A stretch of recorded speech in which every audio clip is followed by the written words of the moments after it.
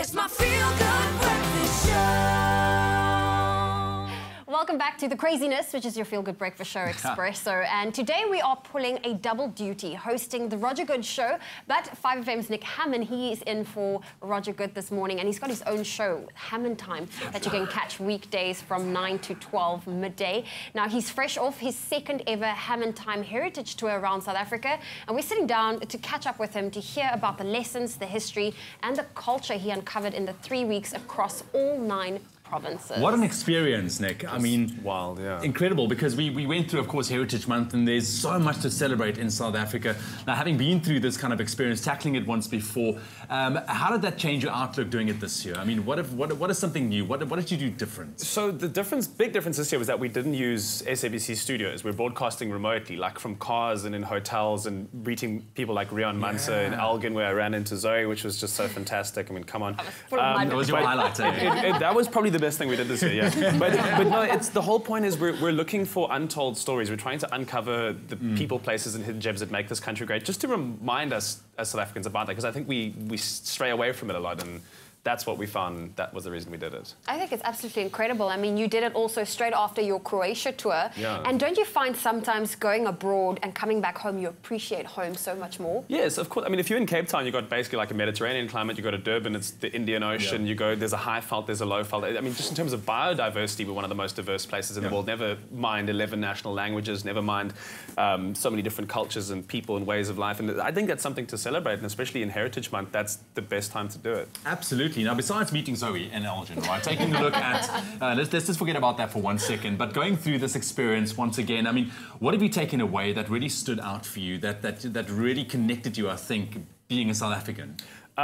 How I think very often, and as media, I think we're partly to blame. Social media can be partly to blame as well, but we get South Africans wrong. I think South African people are far more complex, positively so, and willing to engage with one another and willing to learn from each other than sometimes other sort of politicians, mainstream media suggests. And when you get on the ground and you get to actually speak to people, you walk away with such an optimistic view of who we are. Absolutely, and I mean also with me being connected with our viewers, and when you're out on the field, you get a general sense that South Africans really want to help each other. Yeah, and that is great. We are just fantastic. Yeah, no, we helpful, we down to earth kind of people, and I love that. I hope you make this a staple, because this was the second Hamman Time Heritage Tour. Are you going to make it a third? So we've actually got a plan to perhaps broaden just parts of South Africa and include some other parts of the continent. We're huge into this idea, and I think it's part of the SABC's vibe as well, to connect South Africa and South Africans not only to the country but to the broader continent. So maybe there's something in the pipelines. You must say maybe. You must say there is something in the pipeline. Look, there's a lot of red tape, budget Speak it into the approvals. universe. Yeah. Oh, come now, man. But you know what? It's been incredible following the journey as well, because I mean, you do a lot about that.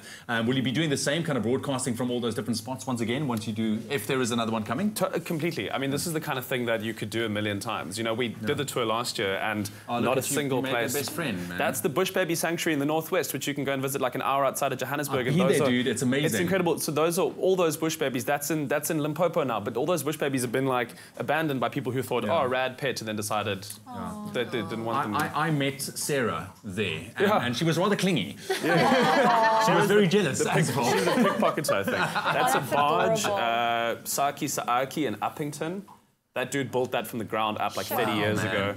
That is that the Kango? That is not the Kango. That's the Sodwala Caves in the Northern Cape. There's a dinosaur park there as well, not real dinosaurs. That is a fantastic music venue in Shawelo in Soweto, where every Tuesday they got the best live jazz you can hear anywhere in the country. Sabona Music Jam. See, it's those That's things, man. Salt. I can keep going. Southern African Large Telescope, like a world's first, and we're really proud to have that. Do you need an assistant, Nick? Carrying your bags, if taking your photos? If you're offering Zoe, yes. You know, I was going to offer, but then you already said that Zoe's your favourite, so it's fine. You know? I'll deal with it.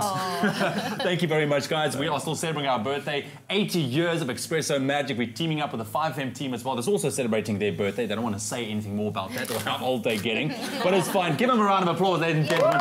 5FM.